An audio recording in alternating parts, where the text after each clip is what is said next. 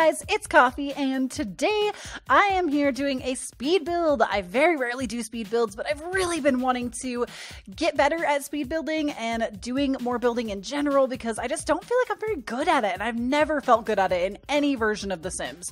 So I took a ton of inspiration on this video from James Turner's video of his small lake house that he did. I will link that video down below if you guys are curious in seeing it. My setup is very similar to what his was like, at least for the landscaping. I really wanted to give the idea of a real lake house, of a house literally set out in the middle of a lake, and I actually saw his video first while looking for lake houses. It popped up in my feed because I have a serious obsession with lake houses. My dream home would probably be over a lake of some sort. So I really wanted to take inspiration from that. And his idea to me was like the most genius way to do it was to have the entrance in the back so you couldn't really see it from one side of the house. And you know, we don't have the ability in The Sims currently to live on a lake like that. So basically this is just me getting the main setup done for this, which I just used a pool. And now that we have the ability to change the color of the water, I say it like we got it recently. We've had it since I believe Get Together. You can change the color of the water, and I think I actually ended up going for clearer water at the end. But I started out with this really like murky lake type and immediately decided that I wanted something different towards the end. But at first I thought I was going to make this like pastel dream house, and I was like, this will be super cute. I'll make it very like Barbie-esque and kawaii. And then literally within like minutes of starting this build, I realized so fast that I wanted it to be modern. And I have a huge obsession with modern homes. Kind of like living on a lake would be my dream. A modern home would definitely be the type of house I would want to live in. If I built it myself, it would be very, very, very, very modernized. Huge windows, lots of natural light. That's just what makes me happy. If I could bring nature into my home as much as humanly possible, that is going to be my dream. Like, honestly, if you guys have ever seen the movie The Lake House with Keanu Reeves and Sandra Bullock, that house is like goals AF. I would love to live in a structure like that. It would be a little scary, but I think I would honestly love it so much. Anyways, I'm excited to get to the point where I think it's right here. This is right when I decided that we were going to go modern with the whole thing. So my idea for this build was I wanted it to be something that would be fit for one person, or maybe like a young couple or an old couple that's retired or what have you, you know? I wanted it to be for people that probably didn't have kids because there's really not room for kids in this house. I did not build it with the idea that somebody would have kids in this house. It's definitely made for just, you know, single, what have you. It could even be definitely a bachelorette pad as well, or bachelor pad, depending. And I wanted to put lots and lots and lots of natural light in the build. So of course I went with lots of very large windows, as you see in a lot of modern architecture. That's just very typical. I struggled a little bit with the window placement, as I did feel like the build was a little quote windowy, if you will. I felt like there was a ton of windows on it and almost too many, but that's something again that I'm working on while we're gaining skill with speed builds and all that jazz.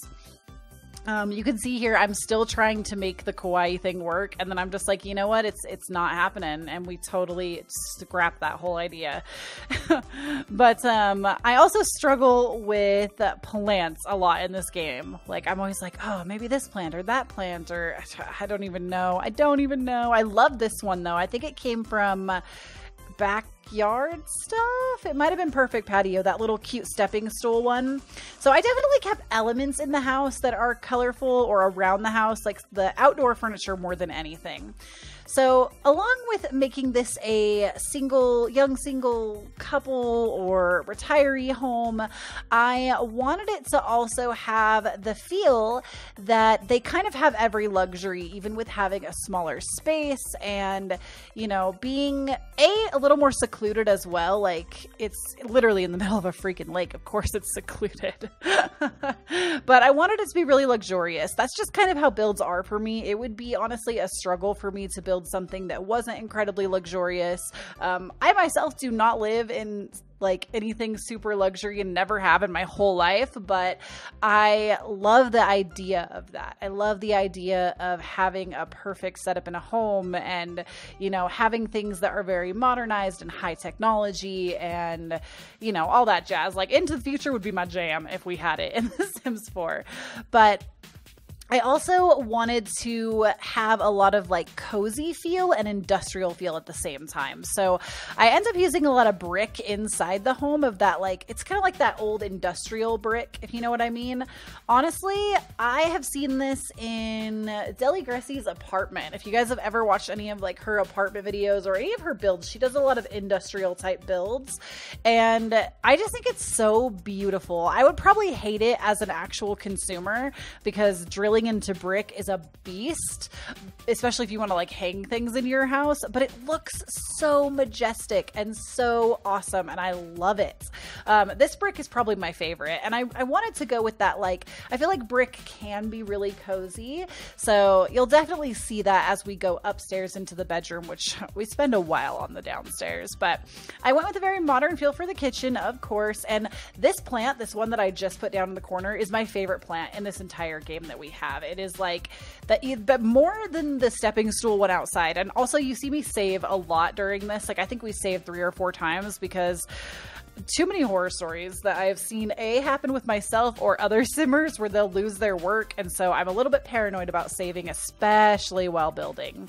I ended up actually using a modded rug or a custom rug. I really tried, I swear guys, I really tried to not use a lot of custom content in this build because I wanted you guys to be able to download it and have it to its full glory.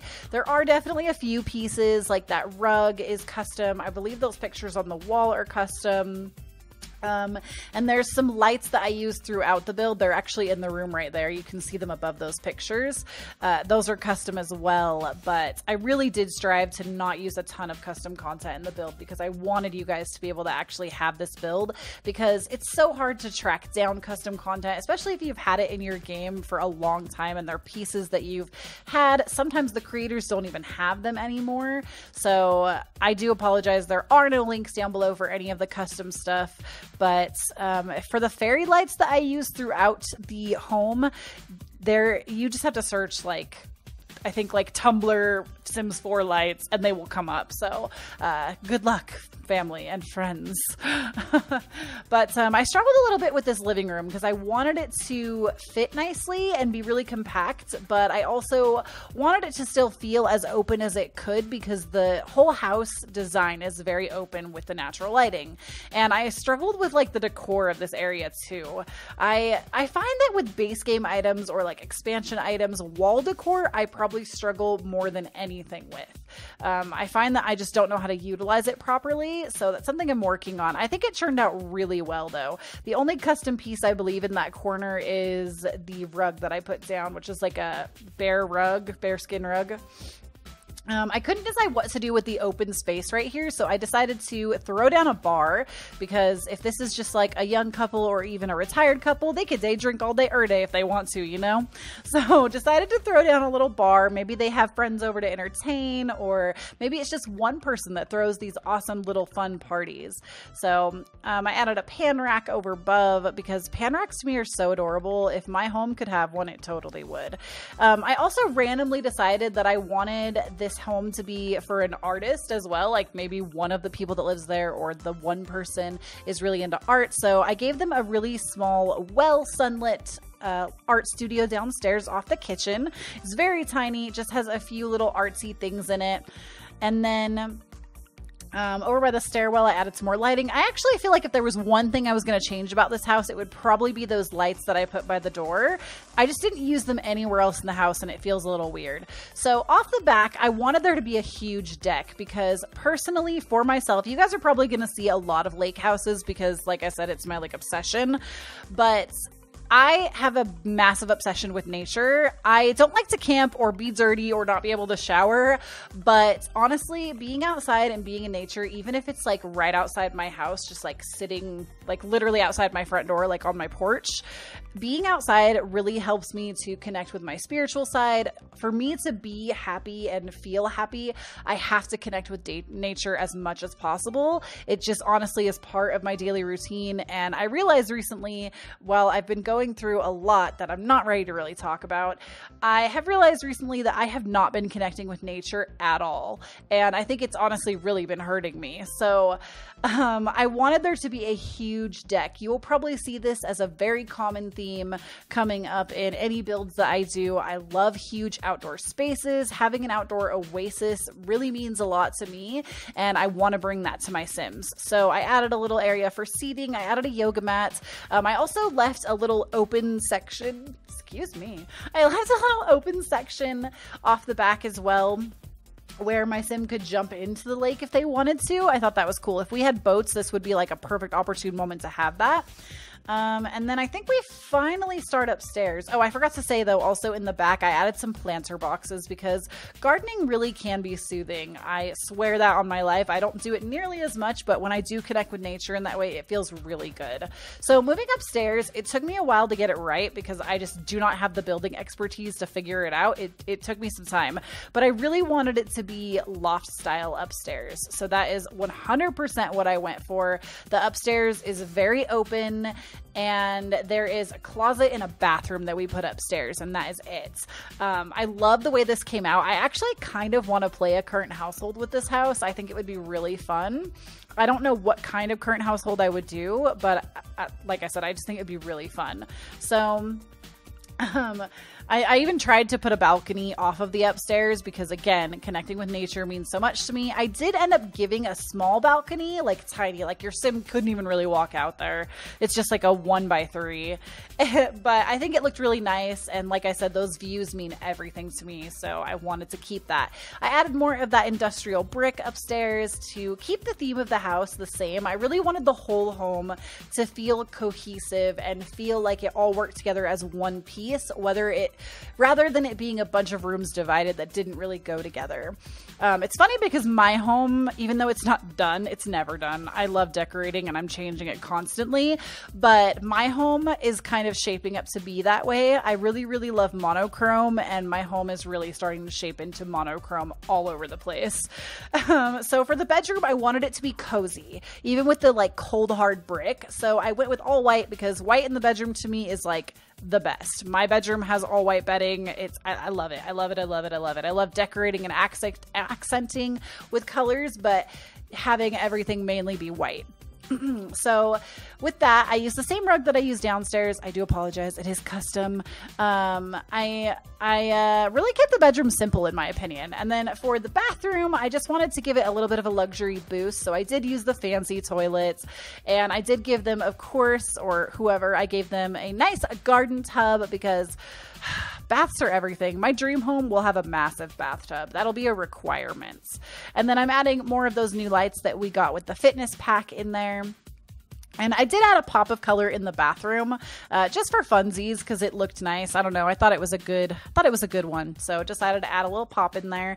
I added a lot of greenery in the house as well, because again, connecting with nature, got to have a lot of plants. I actually have an orchid sitting on my desk right now that my husband bought me, and it's gorgeous. And I love seeing it every day. And then of course I added a bookshelf. I feel like no Sim home is complete without a bookshelf. The only thing that I forgot in this house was I 100% forgot to put a mailbox in. So if you do download this house, it is on the gallery. I believe it's called like Gardener's Loft or something. I don't even know. I'm still working on the title. It doesn't have a title for the video yet, but if you're seeing it, you already know that it has a title. So then I just added the closet in as well that you saw real fast. And then at the very end here, I'm just finishing up the front porch, and that is literally it, you guys. I hope you enjoyed this build. Let me know what you thought of it down below. Let me know if you're going to download it in the gallery, and let me know what your dream home would feel like and what you want to see next for builds. Don't forget to follow me on Instagram and Twitter. This is Coffee signing off. Bye guys.